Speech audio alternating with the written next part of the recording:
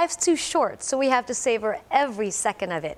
In tonight's episode of Expat's Kitchen, brought to you by Seafood City Supermarkets, we visit one of the premier Southeast Asian restaurants in the San Francisco Bay Area.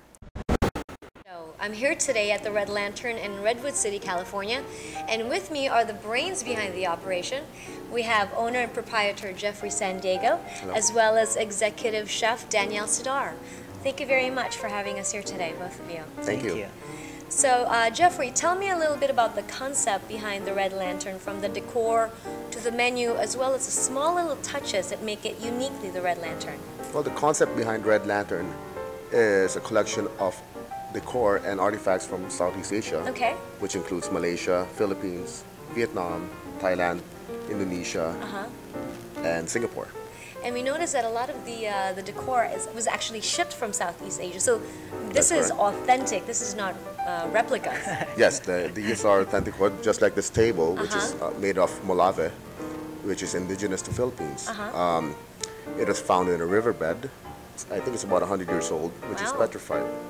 And tell me a little bit about the menu. For somebody who's never been to Red Lantern, what can a first-timer expect? I would like to, for the first-timer that come to Red Lantern, I would like to educate them with the palate, the flavor of Southeast Asia cuisine, such as Indonesia, Malaysian, Philippines, Burma, and other countries in that region. What is some of the spices that they can expect, for example? The spices that I can expect, it's you can like candle nut, keluak nut, kaffir lime leaf, lemongrass, and belacan.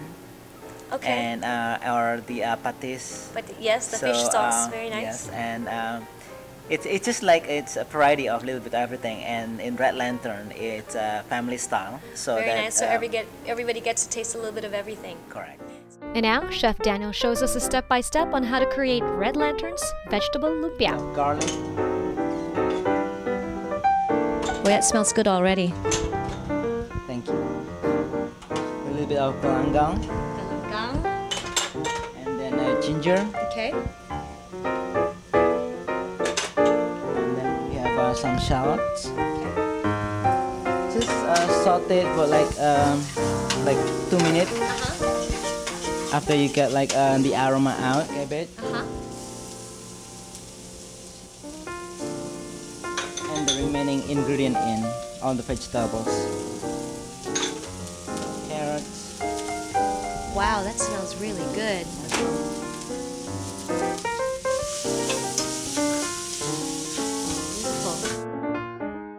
So for the details of the recipe, we'll have it on the filipinasmag.com website or the May issue of Filipinas magazine.